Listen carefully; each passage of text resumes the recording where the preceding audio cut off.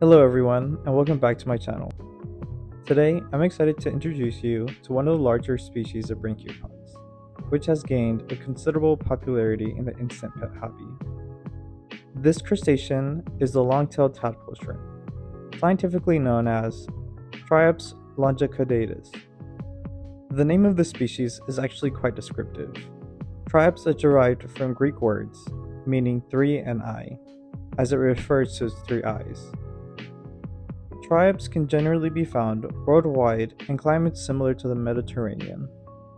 However, the long-tailed tadpole shrimp is the most widespread species among the Anostracans.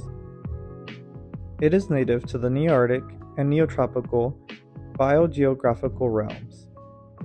Primarily, Triops longicaudatus is found in the Americas, but it has also been introduced in places like Hawaii and Japan.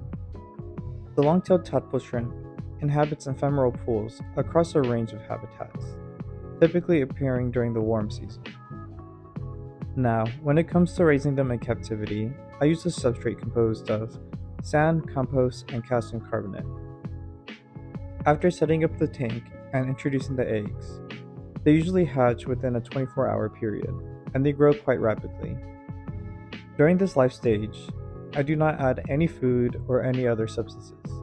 Instead, I allow them to feed on the detritus and compost present in the tank. After about 1 to 2 weeks, they will reach sexual maturity and start producing eggs. They will continue to grow until they reach full size. Once they are much bigger, I usually provide them with a variety of food sources. That includes fish pellets, vegetables, and sometimes insects. They are actually quite aggressive feeders, so if there's something available to eat, they will actually eat each other.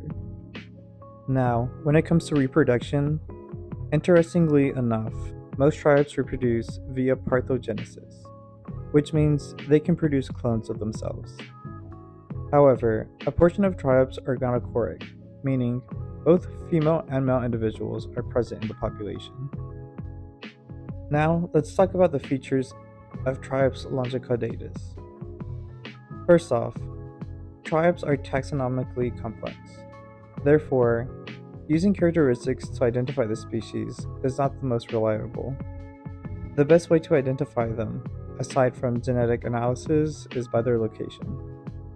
Generally, this species is characterized by its elongated, segmented body, a flattened shield-like carapace covering 2/3 of the thorax, and 2 long filaments on the abdomen. The body varies in color. However, tribes range in size from 10 to 40 millimeters. So, as you can see, I have a range of Triop lineages with many variations. The behaviors of this species may vary among the lineages, but generally, this is a benthic species that spends most of its time sifting through the substrate at the bottom of the habitat.